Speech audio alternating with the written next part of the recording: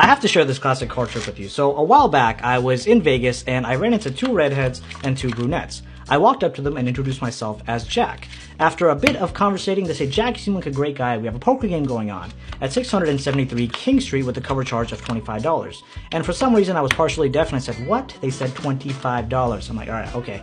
Then I got a call from an unknown number. I'm like, who's this? This is Jack speaking. He said, "Jack, it's Dan." I'm like, no, I know it, Dan. Dude, come on through. There's a poker game going on at 700 something King Street. And the girls were like, no, no, no. It's 673 King Street. And I'm like, oh, sorry about that, Dan. It's 673 King Street with a cover charge of $25.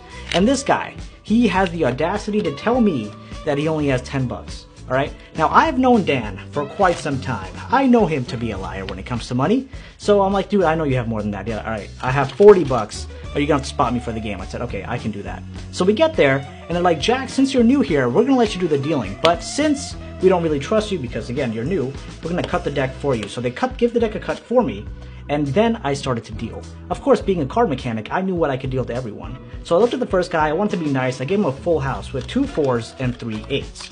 He was pretty grateful. I looked at the guy next to him, okay? I looked at the guy next to him, and he's like, I see the fire. I see the fire in his eyes. So I decided to give him 4 9s, all right? He was thrilled.